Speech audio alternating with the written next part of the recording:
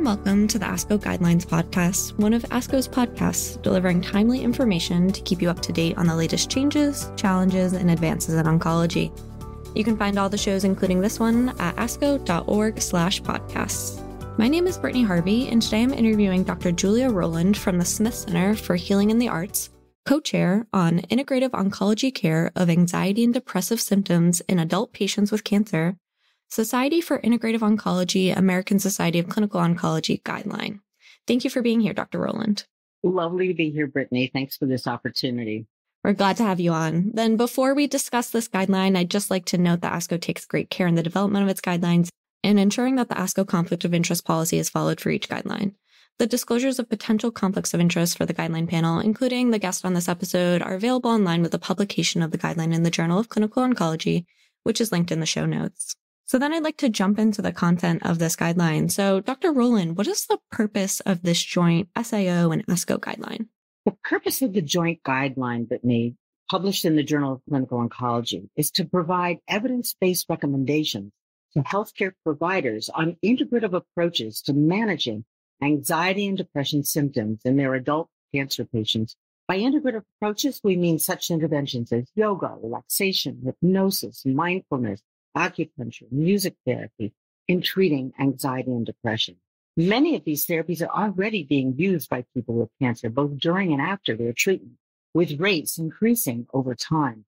While use of integrative interventions can serve to improve quality of life, reduce stress, and provide individuals with a sense of control over their health, and they're often reported by patients as doing just that, it's important to note that for the purpose of this guideline, we examine specifically the ability of these interventions to significantly reduce symptoms of anxiety and depression. Great. And then as you just mentioned, this guideline covers both anxiety and depression. So then I'd like to review the recommendations made by the expert panel, and we'll go in order of those. So starting with those recommendations for anxiety, what integrative therapies are recommended for managing symptoms of anxiety experienced after diagnosis or during active treatment? The strongest recommendations in the guideline are for the use of mindfulness-based interventions, which include mindfulness-based stress reduction, meditation, and mindful movement.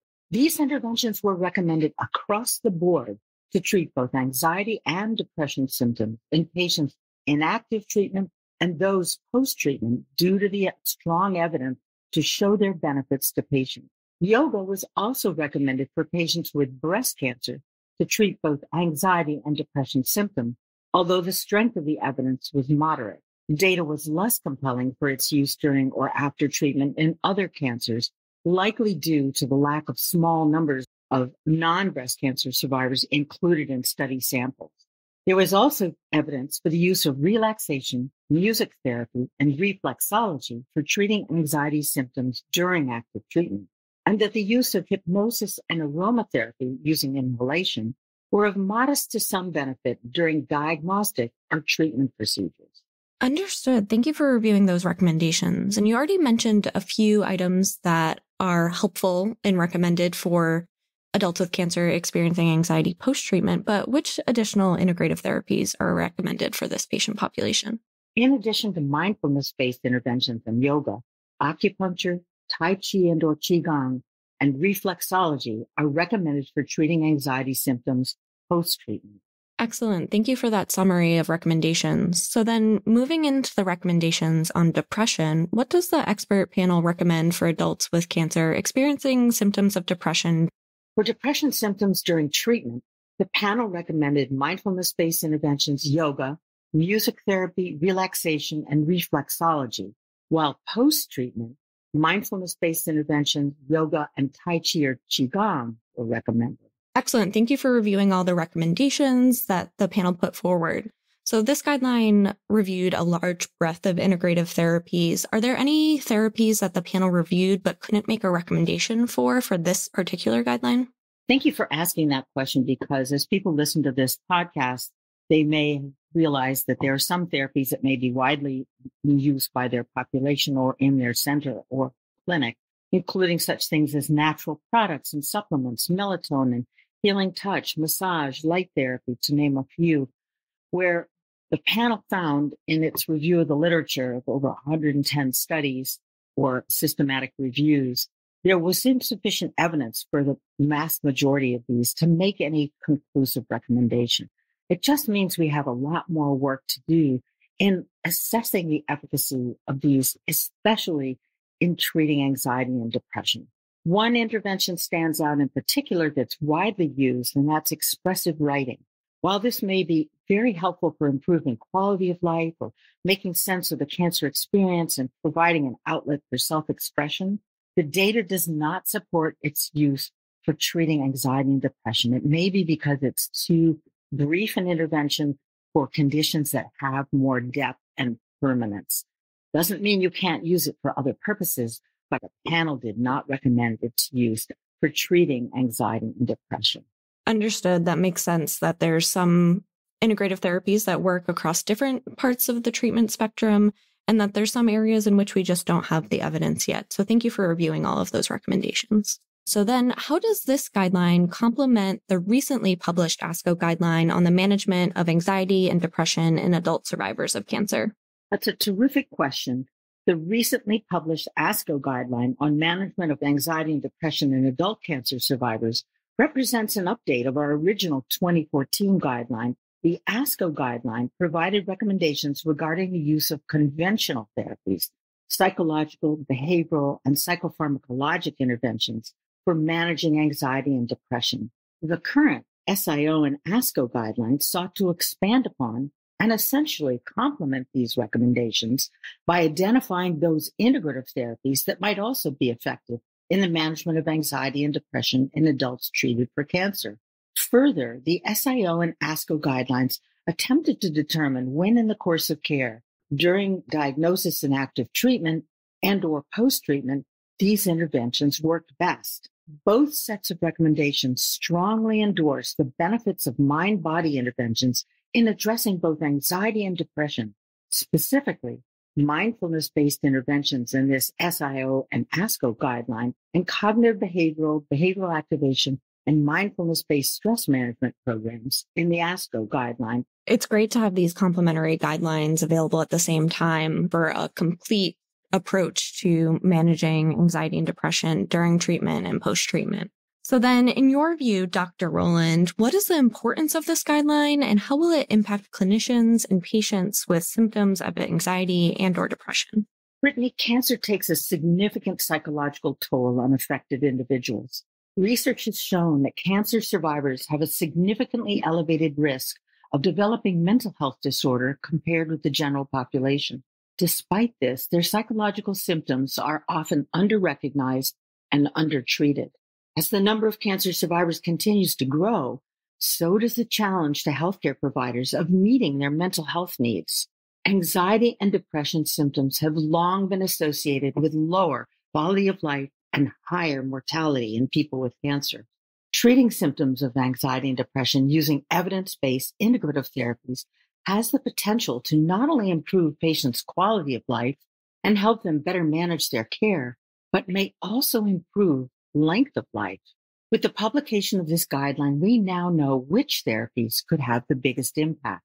An added benefit of incorporating or at least considering integrative therapies to manage anxiety and depression are that they have few, if any, side effects, can be readily modified to accommodate individuals with multiple comorbidities, are well received by the majority of patients, and can be received in a variety of settings, including at home and online. Those are key points that you just made. These recommendations are key for improving quality of life for patients, and it's great to have options for patients, including, as you mentioned, at home. So then finally, what are the outstanding questions for the use of integrative approaches in managing anxiety and depression in patients with cancer? As I look at these new guidelines, both the SIO and ASCO, as well as the renewed ASCO guidelines, perhaps the biggest question raised is how to increase the use of recommended care. And I think there are three parts to this challenge. One critical first part is raising awareness about these guidelines, which, it's hoped, this podcast will help us achieve. A second equally critical step, however, is identifying available treatment resources. While most treatment clinics and centers have access to mental health resources, in a number of settings, this may be quite limited. Further, It's not clear how many such programs include integrative programs and services.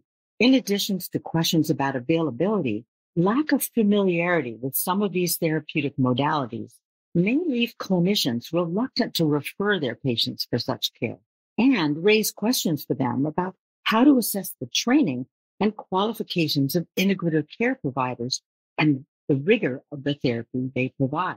An important recommendation made by both ASCO and the SIO and ASCO Anxiety and Depression Management Guideline panels is that oncology clinicians should conduct a landscape analysis of who is and what types of programs are available to provide the recommended therapies to their patients. Arguably, not knowing where to refer a patient suffering from anxiety and depression is the most significant barrier to that patient's receipt of optimal care.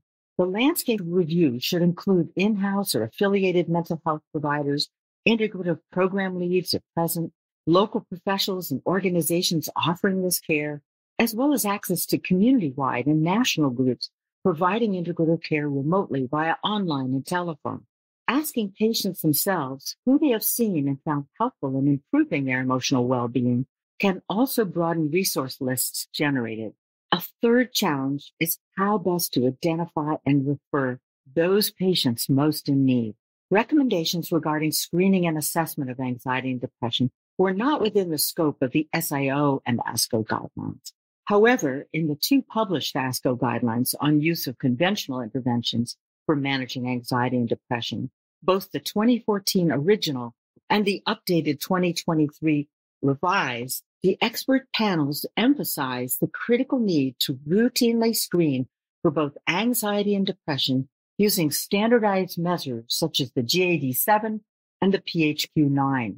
ASCO's COPI, or Quality Oncology Practice Initiative, already includes screening for emotional distress early in the course of care as a key practice standard. Other appropriate times for screening include changes in disease or treatment status, transition to palliative and end-of-life care, and when clinically indicated.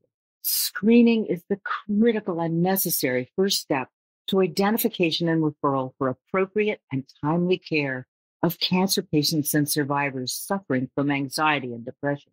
Figuring out how to do this well and systematically should be a priority for reducing the burden of cancer nationally. Absolutely. As you mentioned, screening is critical for identifying patients experiencing anxiety and depression. And I appreciate you reviewing those implementation barriers and how clinicians and practices can work to reduce these barriers and increase the uptake of these recommendations. We'll have some of those resources linked in the guideline and also on the ASCO website and in the show notes of this episode. So I want to thank you so much for your insights on this guideline and for your time today, Dr. Rowland.